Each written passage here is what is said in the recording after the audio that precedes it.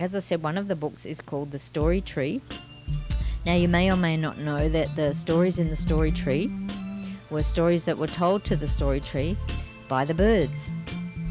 And this story tonight is called The Softly Spoken Shark, and it was told to the story tree by a sandy and salty seagull on a steadily saturating Saturday. The softly spoken shark was so very sad. His hiss and his snap and his bite were too gentle for anyone to take any notice of him. How will I ever be a feared and ferocious fish if no one notices me, he thought. Such a sad sob escaped his mouth, but it was so soft that it was not heard by anyone. No one, that is, except for Petronella Porpoise. Petronella had a big heart. Some fish said her heart was as big as a whale's heart, but I think they were exaggerating a bit. But Petronella hated to see any ocean creature unhappy. So she asked the softly spoken shark, whose name was Stupenda Shark, why he was so sad. And the softly spoken shark, Stupenda, sighed again and softly started to tell Petronella Porpoise about his troubles. A shark should be ferocious and feared, he softly said. But no one takes any notice of me. Why, they don't even hear me, he sobbed. I'm a failure as a shark. I'm too soft. Petronella Porpoise could see Stupenda's perceived problem. She swam up close to him and said, Stupenda, it all depends on your point of view. What do you mean? Asked Stupenda, his curiosity aroused.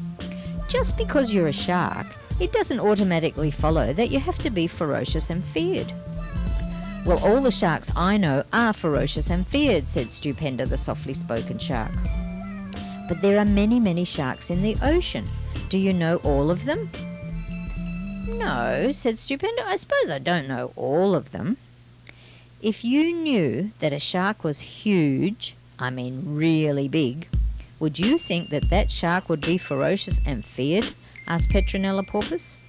Certainly I would, said the softly spoken shark, Stupenda. Now, if you knew of a shark that was so big it was called a whale shark, would you think it was a ferocious and feared shark? Asked Petronella. Certainly, of course, and definitely, said Stupenda, getting quite excited. That would be a very ferocious shark indeed, and tremendously feared. Petronella Porpoise smiled at the softly spoken shark. Oh, you think so? Well, in actual fact, there is a whale shark in the ocean, and it's a very gentle and softly spoken fish, not a bit ferocious and certainly not feared. Well, Stupenda, the softly spoken shark, was astounded. A shark so big it was called a whale shark, and yet it was a gentle creature and was very softly spoken. So Stupenda thanked Petronella Porpoise, and he swam away, supremely satisfied that he was just as he should be, a softly spoken shark. So there you are, you see. We should all be happy with who we are and not want to be something we're not, because it never works when you try and be something you're not. It only works when you try and be the best you can be. Now, I have another book called Angels with Attitude, and it's a different look at angels, because many people think that angels just lie around on clouds all day and play trumpets and harps and things, but actually angels have a lot of jobs to do. There are a lot of angels out there, and when we're born, we're all given a guardian angel, but there's also lots of other angels out there that we can call on for help, because angels are awesome, and you can always ask the angels for help.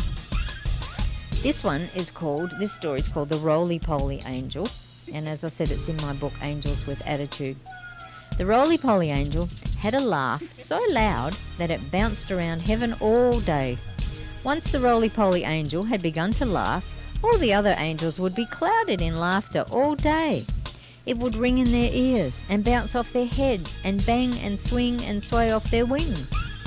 Peals of roly-poly laughter would last way into the night, and you could even hear it as the moon tiptoed across the sky to let the sun shine through for a bright new day. Nobody minded, because it made them feel good to be bathed in laughter. It was very infectious, because they would all begin to laugh along with it. Heaven was always a pretty happy place anyway, and this just made it sound happy in a big way. But one day, when the roly-poly angel tried to let go a laugh at a particularly funny joke she had been telling herself, she opened her mouth, but no sound came out. No laughter, no speech, nothing, not even a whisper. She couldn't even cough. Maybe I don't have my laugh buds in gear, she thought, so she tried again. No, nothing. It's true, I can't laugh anymore, she thought. Maybe I have used up all my laughter and I'll never be able to laugh again. The roly-poly angel was sad. Pretty soon the other angels realised something was different. Heaven didn't feel right. There was no roly-poly laughter to laugh along with.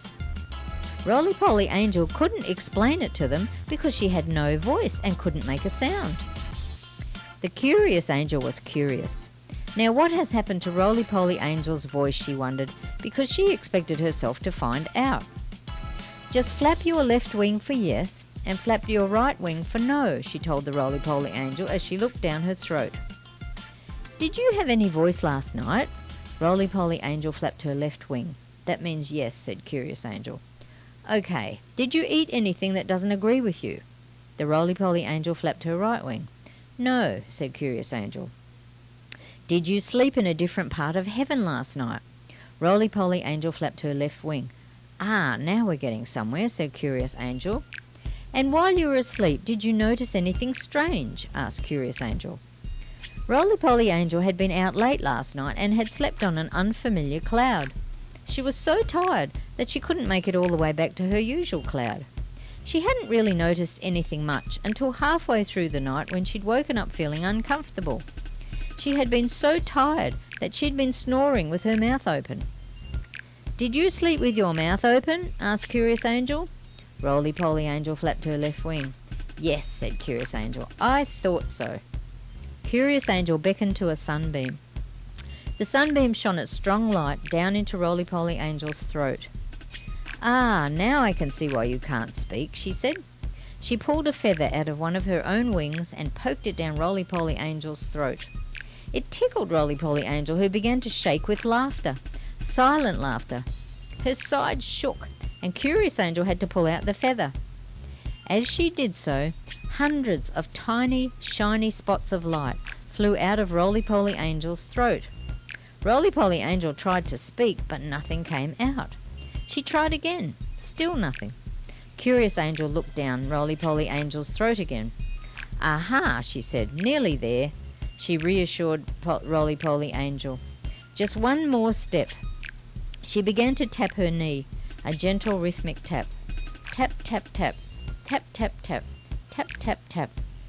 Roly-poly angel was puzzled, but just then a tiny hummingbird flew down and landed right on curious angel's knee, just where curious angel had been tapping out her beat. Open wide, she told roly-poly angel. We need a hummingbird's wing to start your voice again. The hummingbird flew ever so carefully down inside roly-poly angel's throat. With its wings whirring, it stroked the vocal cords in roly-poly angel's throat. Suddenly there was another noise above the sound of the hummingbird's wings. Roly-poly angel had begun to laugh, and this time all heaven could hear it as it rocked and rolled around once again. Thank you, curious angel, for finding my voice. But what had happened to it? Asked roly-poly angel. Easy breezy sneezy, said curious angel. Last night, while you were snoring in your sleep, hundreds of tiny fireflies mistook the warmth inside your throat for their soft sleeping cloud. So they did what tired fireflies do. They settled down on your tonsils and your vocal cords for a good night's sleep. There were so many of them lying on your vocal cords that they couldn't stretch and reverberate to make a sound. When I tickled them with the feather, it woke them up and they flew away. And now you can speak and laugh again. So there you are. You just never know what might happen from one day to the next. And that was roly-poly angel's snoring that allowed all those fireflies to go in and lie down on her vocal cords.